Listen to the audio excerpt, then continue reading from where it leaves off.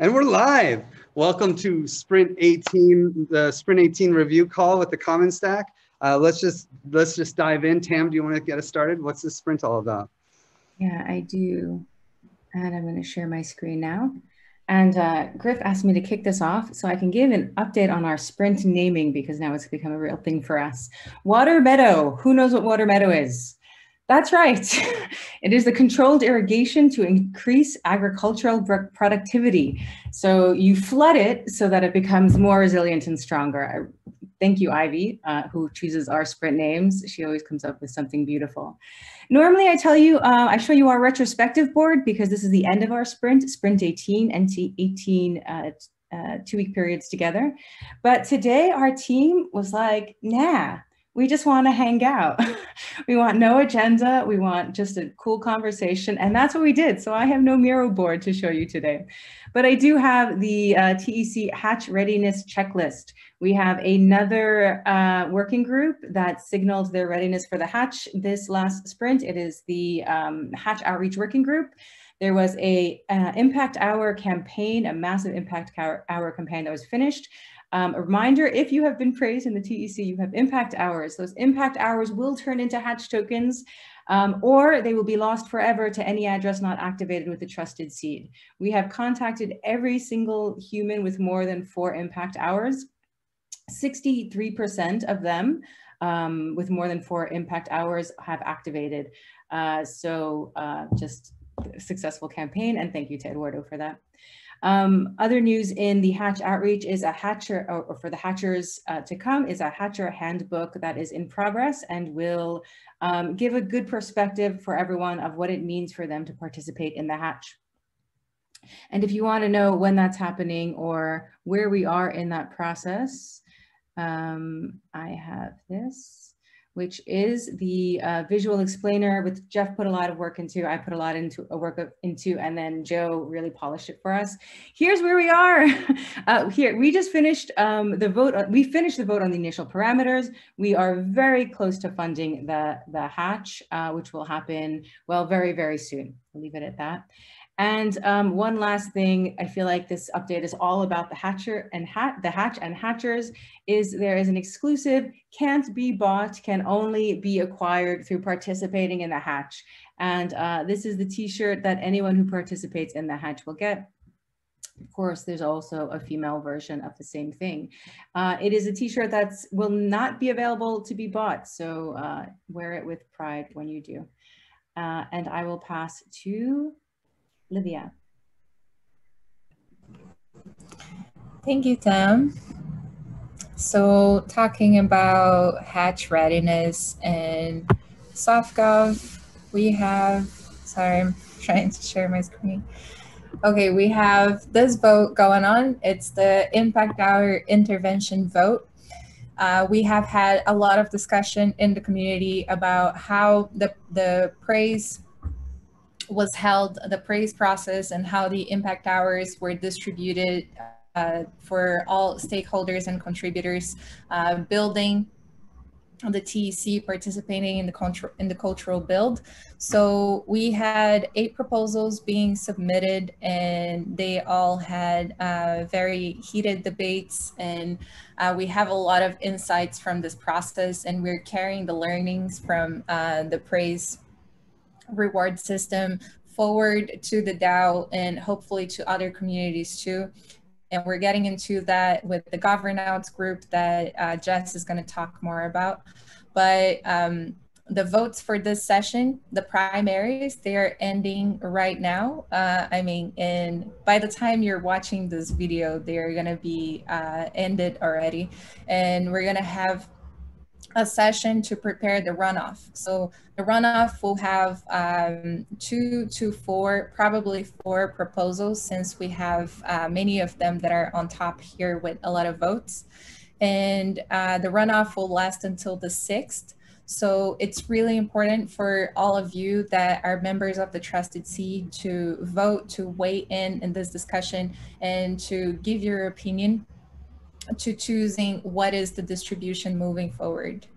So yeah, please participate. And with that, I'll pass to Jess? Thanks, Livia.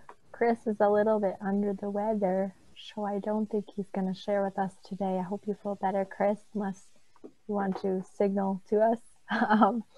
But yeah, we hope you feel better. So yeah, I guess I will share my screen and a few big things that have been happening in the realm. The first thing is Gitcoin grants round 10 has ended. So a huge thank you to everybody who donated this round. It was an incredible turnout, and we are continually blown away by the generosity of this community. And we are open source. We do depend on the generosity of the community. So just know that every bit that you gave goes a very long way to support the people of this community who are working very hard and hustling to try to build new ways of new financial systems to hopefully fix a lot of the world's biggest challenges here. So thank you for giving. And I just wanted to go through quickly the grants that we were supporting this round. We had the Panbala League, which is our huge community fund. So we team up with Panbala in order to give extra matching. And so with that, I guess I should show the results. I haven't even seen them myself yet, to reveal the results of our Common Stack conviction voting round, where all of the CSTAC holders vote for their favorite grant via conviction voting that get extra matching. So those that will receive extra matching are, drum roll, wow, Common Stack. Man, how did we get to the top? Usually we actually try to prevent that. It's like I don't think we vote for our own grant, but thank you to the community for voting for us. That looks a bit sketchy. Griff, did you whale that vote? Oh my God. Okay, yeah, I think we try not to vote for our own grant. I never vote for our own grant, but thank you, community. We'll have to look into that anyway. And then the second was CAD, Crypto Commons Gathering. Whoa, huge shout out to Felix and Julio. They're trying to get together academic researchers to meet in Europe and basically form a community around bringing a lot of the expanding commons research and academia, which is really important work. So congrats to you guys. Giveth Panbala League, our sister org who supports amazing transparent charitable giving. Token Engineering Academy, happy to see them in the top of the list. They're doing amazing work and trying to scale and professionalize and add more course development to their work.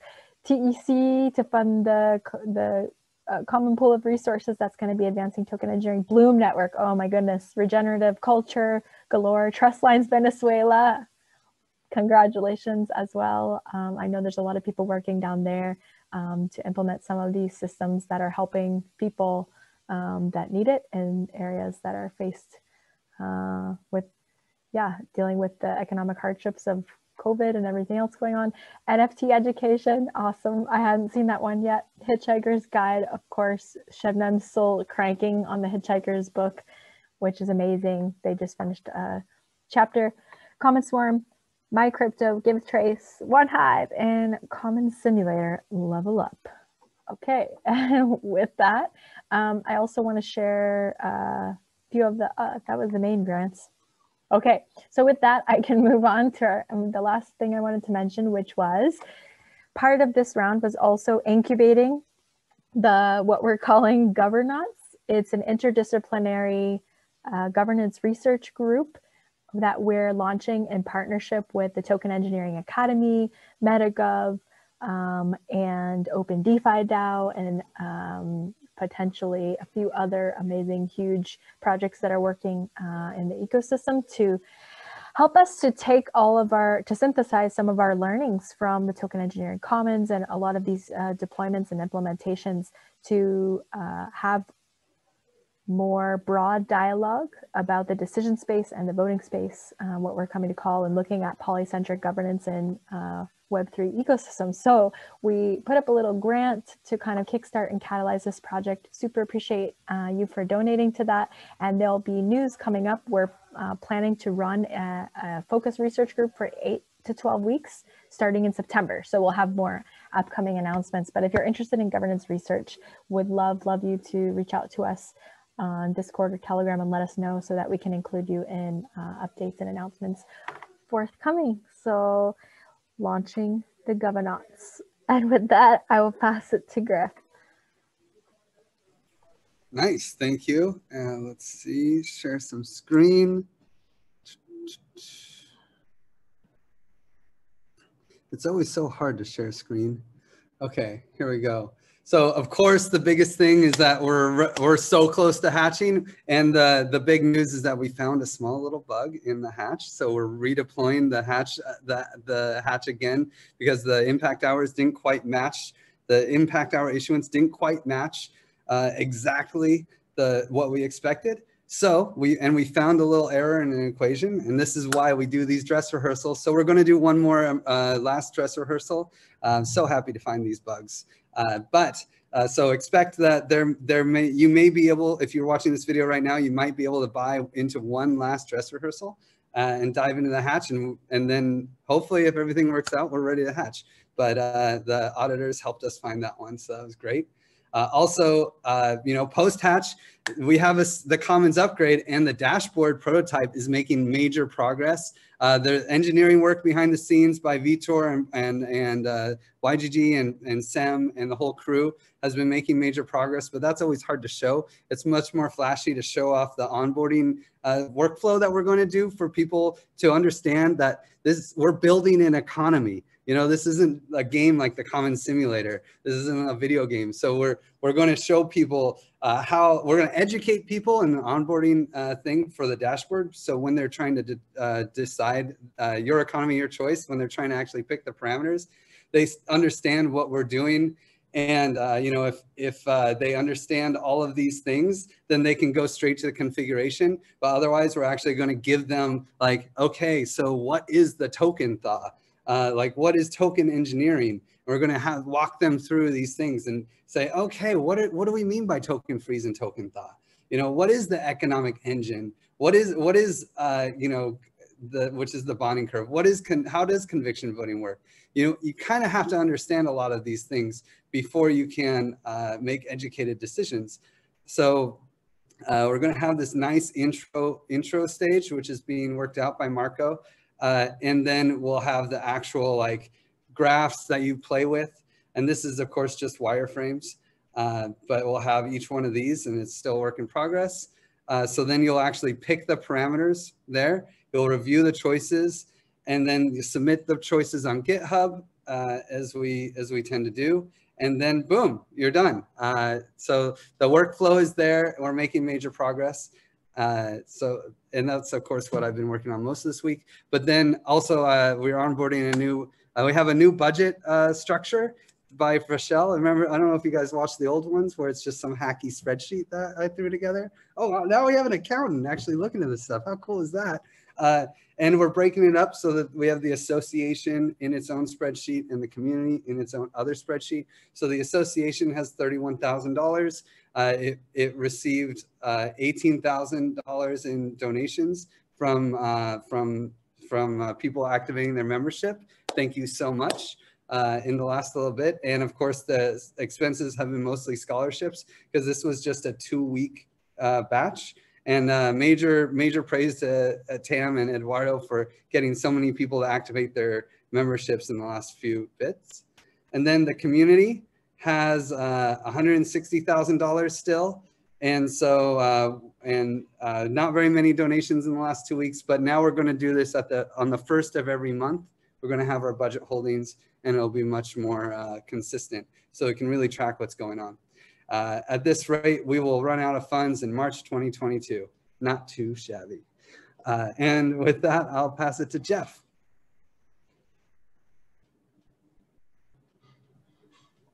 Nice. Yeah, great to see these processes taking steps forward. Amazing to see. I don't have anything to share my screen and show this sprint, but was deep in the praise analysis and engaging in our exciting and engaging debate there. We've also been really busy on the Gitcoin front. Jessica and I are participating in the fraud prevention team. So Gitcoin has seen, a number or massive increase in the amount of Sybil attacks and bots and all sorts of other fraud on the system. So we've been working with the Gitcoin team, the block science team, and some of the Gitcoin community both to help them in the institutional design of their DAO and working groups, but also to catch and prevent this kind of fraud, to keep Gitcoin a credibly neutral public goods funding mechanism for the Ethereum ecosystem. And yeah, most of our funding over the past couple of years has come through Gitcoin grants. So we're really happy to turn around and lend a hand in making sure their ecosystem is secure.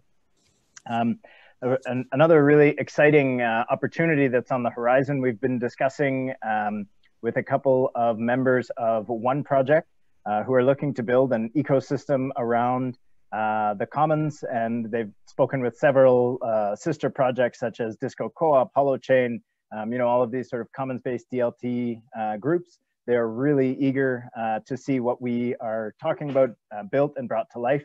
And we're in discussions with them right now about the potential for maybe even multi-year funding for the Common Stack project. So really exciting stuff. We are in the process of putting together a proposal with one of the members there. And yeah, there's some really eager people to see us succeed. So it feels really nice to have that support and people who are coming in and asking us, you know, what are the problems and where do we need help? So just wanted to pass that on to the community that, yeah, there's some exciting things in the works for sure.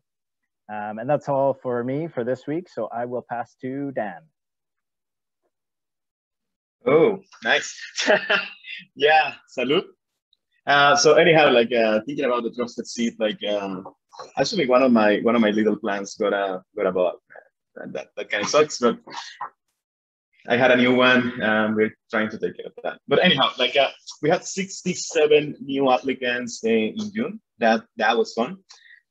We managed to, I mean, like the last Gitcoin round, we had a kind of crazy things going on with kind of like an airdrop seeking profiles and kind of things like that went down a lot this round. So that was refreshing, you know, because like back then it was like almost 100 applications, and that required a lot of detailed work. And anyhow, we are at 207 trusted seed active members, which is super fun. And we had 47 new activations this month in June.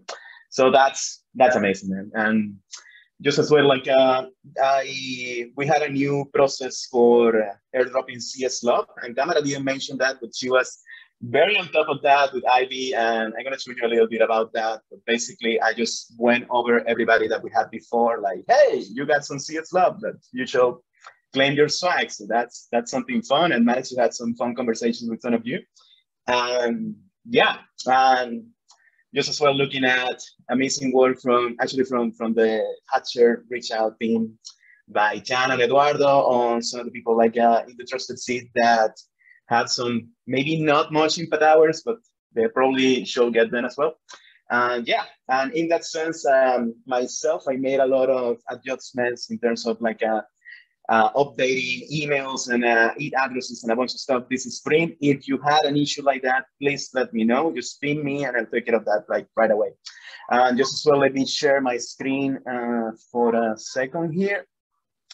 Where am I? Okay, yeah. So also been doing a lot of work with, whoops, I'm not showing the right screen. You're seeing like a weird Venezuelan thingy checking my mail in the real world, not even my email. But anyway, like we had Heather is helping out to find like a junior gardener for the trusted seed. And actually somebody, if you know people, we are ideally hiding in Latin America. So it's kind of like a Mike Tyson and somebody from one of these emerging markets that I'm in Venezuela. You guys, some of you guys may not know that. So thinking about I've been chatting with some peeps in Venezuela and other places in Latin America, especially just as well with in Buenos Aires. And I just want to give a lot of praise to Heather, who's been a huge help in terms of hiding manager, like amazing things. And what I was mentioning about CSLog, let me see if I can show you guys this. But now in the membership tab, you can see the CSLog. And this is something like, maybe you don't know, did I got CSLog? I mean, I activated, did I spend that? Maybe you didn't. So this is one way you can check it out yourself. We are probably just going to reach out to people at some point in the future again, like, hey, it's been a month. You got some swag you should claim. That's good. And this is one of the beautiful things that was made to happen by the dev team. So Amy, Merlin, Christopher, but just as well, I just wanted to show you very quickly this. We have started having this beautiful brainstorm with Christopher on the future of the CS membership, like the DAP. So how is this going to look? You know, like brainstorming a lot of questions around these things and user personas, and just as well, this was a participatory design process with the team that was very beautiful, like the kinds of things that we really want this team to work for you. So we started sorting actually today. Well, it's going to be in the past for you, but anyway, when you say this, but basically how we get people to participate, get help inside the app. So maybe you're thinking about, you know, activating, but you just don't know just yet, or maybe you don't remember your e-address, so getting help around there. Information hub through this perspective, stats, matchmaking members in the trusted seat, some upgrades to the user journey, how do we promote inside of the DApp itself, and just as well like the logic of the ecosystem member profile kind of approach. Like, so maybe you had a membership profile in there. This is gonna take a lot of work and it's gonna be over time. And yeah, so if you had ideas as well on how to improve the experience of the DApp, just reach out. Reach out to me. You can, of course, reach out to Tam and Christopher directly. But yeah, anytime we're happy to listen to you. That's very rewarding in itself. So back to you, Griff. Nice. Well, as always, there's so many contributors. You know, there's just 7 of us in this call, although major praise goes to Chris, of course, for all of his work. He's under the weather now. He's in the call, but he couldn't actually present himself. So what a trooper. And he did so much work this week, but I wasn't actually prepared to tell you what he did. So I'm sorry, I didn't write that down. I have these other guys though that I did write down. Major praise to Ivy for picking the names of the sprint and doing all the work that she does every sprint to get us ready for doing all the regular work for us behind the scenes that make us look so good. And then major praise to Eduardo, Chewy, Sam, Wonka, Zep, Santi, Sebnem, YGG. All of them are community stewards that have got us ready to this point in the hatch, and we're so close. Also praise to ViViV, Marco, Ludo, Nicolene for getting the swag store up, Wesley for Tokenlog, Eduardo for all the work in Hatcher Outreach and helping get so many members activated, Heater, Craig, Akene, and Chris for their Gitcoin work, making us have such a successful round. Also Naran for pushing Panvala, which we always have everyone donate with. Marco, Mitch, Lauren, Nuggin, Nate, Zep, YGG, Sem, and Mohammed for their work on the dashboard. So much work behind the scenes behind that Figma, you wouldn't believe. Also, major praise to Sem, Paulo, and Adria for finding the hatch bug in their auditing process. Also, praise to Christopher, Merlin, and Amin for the great dashboard work, and Christopher for taking the lead of the dashboard. It's so cool. It's moving so smoothly. I want to praise Heather for her work. Her hiring work, helping us search for the junior gardener, and also hiring for Shell. And Julie, our event coordinator, which I want to end on, where TEC is going strong in Paris. A lot of us will be there. So if you're around, make sure to look for some TEC swag, look for the TEC people, and come talk to us if you're coming to Paris. And with that, Sprint 18 is complete.